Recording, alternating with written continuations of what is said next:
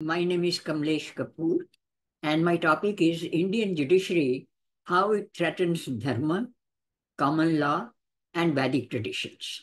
Actually, Dharma is the main base, and Vedic traditions is the evolutionary process of development of customary law and common law, which is also known as common law, not written in the constitution.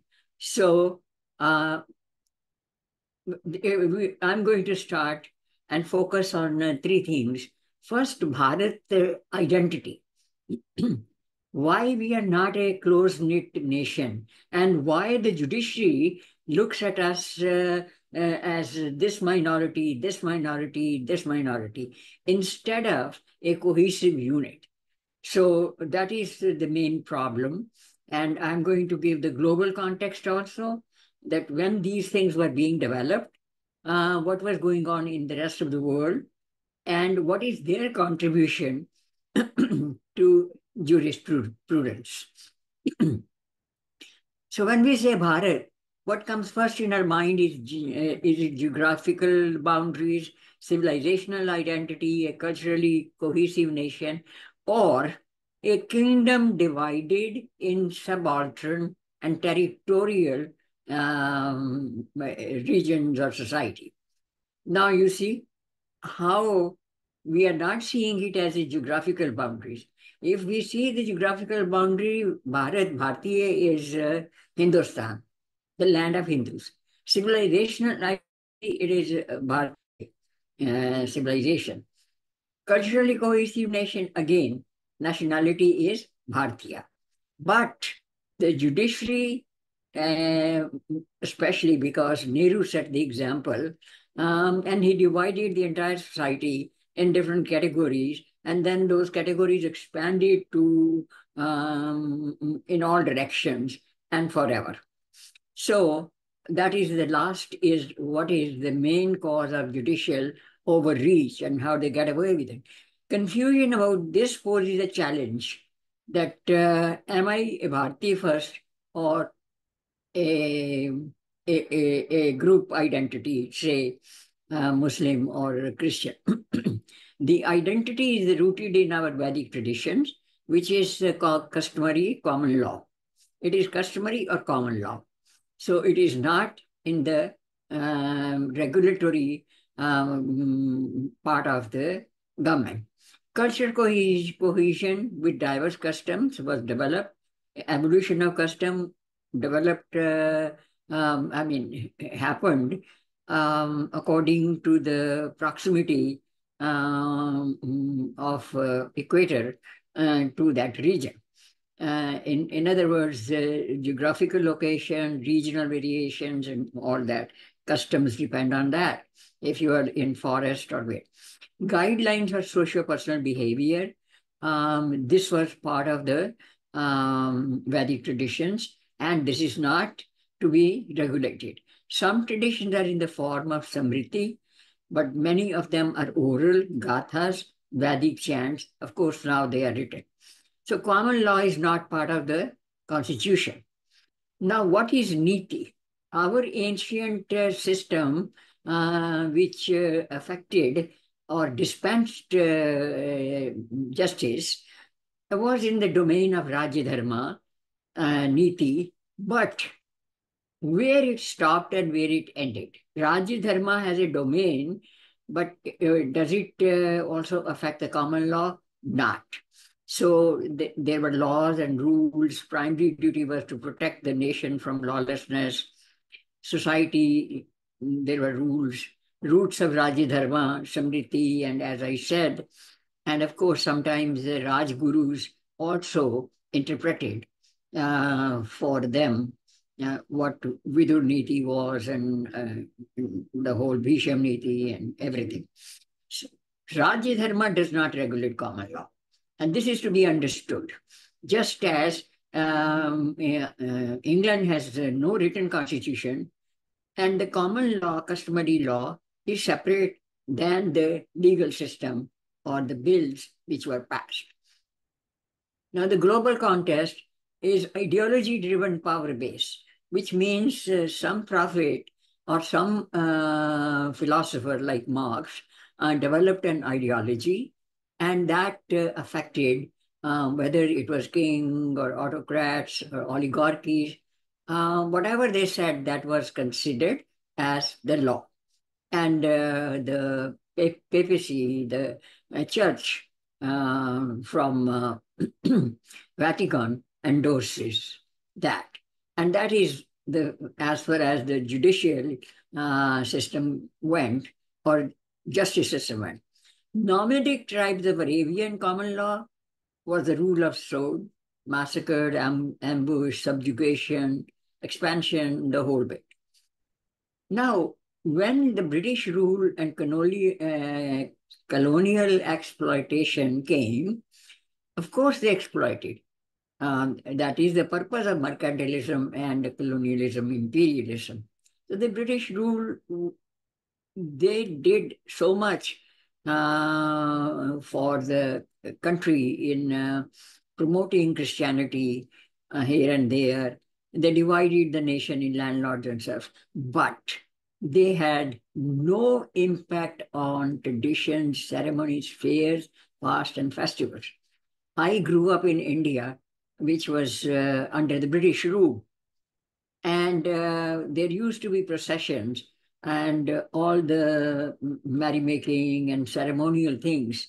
Never once I heard that there was stone pelting or any kind of Home Secretary of Britain ruling against a tradition.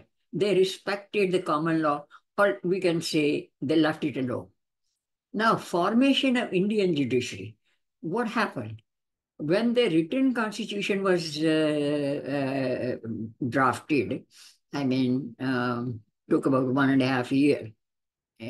It was not rooted in English jurisprudence, and it was not part of the copying from American Constitution, because American Constitution has a different way of appointing judges and getting approval. So here in India, a strange system.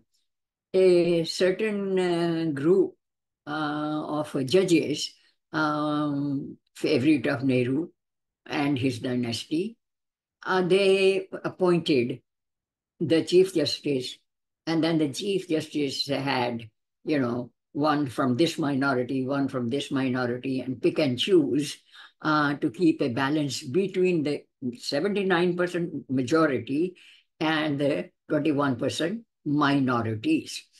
So it protects the politicians and their mafia and every other criminal group, but not the individuals or the common people.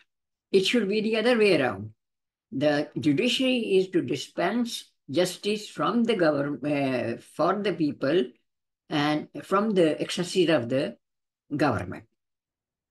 It helped perpetuate Nehruvian dynasty. Judiciary at every level promoted corruption. You pay the money, you get the verdict in your favor. Political expediencies. Omit the name if it is minority, and the victim is minority, then expand it, highlight it, go to any line. But like a Godhra, the way it was blown up. So political expediency is there, and of course it is criminal system. Indian Constitution, so the role of judiciary is to make sure that the government does not interfere in basic human rights of the nation. Now, what kills this equality? The idea of equality and privacy, right to privacy, right to freedom of religion, everything is abrogated once we have reservation and discrimination. And then there are several sets of judicial law. Muslims have their own judiciary, and there is no uniformity anywhere. So Hindu code bill was absolutely unnecessary, and that's a deliberate tinkering by the government in the Hindu, anything connected with the Hindu Dharma, society or temples or anything. So judiciary emerges as the most biased institution, putting Hindu socio-cultural majority under a scanner. Every time something happens, if it is a Hindu which is aggressor, of course, the verdict comes quickly. And even in the middle of the night, the judge dons his robe and goes ahead. So open assault, nowadays it is open assault on customs and violation of Hindu common law. Judicial overreach has recently, in the last 40 years that I remember, 50 years, these are the infractions where it has encroached deliberately and tried to subjugate or change Hindu social system or dharmic um, uh, faith traditions. This is the book. I have given a few examples here. This is an about 780-page book. It is Partition, Legacy of M.K. Gandhi. And of course, since Nehru was appointed by Gandhi, so he was a disciple of, Muslims first and blah, blah, blah. Now, this legacy continued again with the blessings of Gandhi. How? He approved that I gave Gandhi the name to Khans. Indira Gandhi was Indira Khan after marriage. So hostile verdicts on Vedic ceremony, that it is superstitious. Temple traditions and ceremonies, they are ridiculed, and this tradition is not proper, and that physical attack on the processions, regulating, this is the fundamental encroachment and cultural erosion, sexual orientation. Who cares what happens, homosexual relations were always there all over the world. And what happens in the bedroom is none of anybody's business.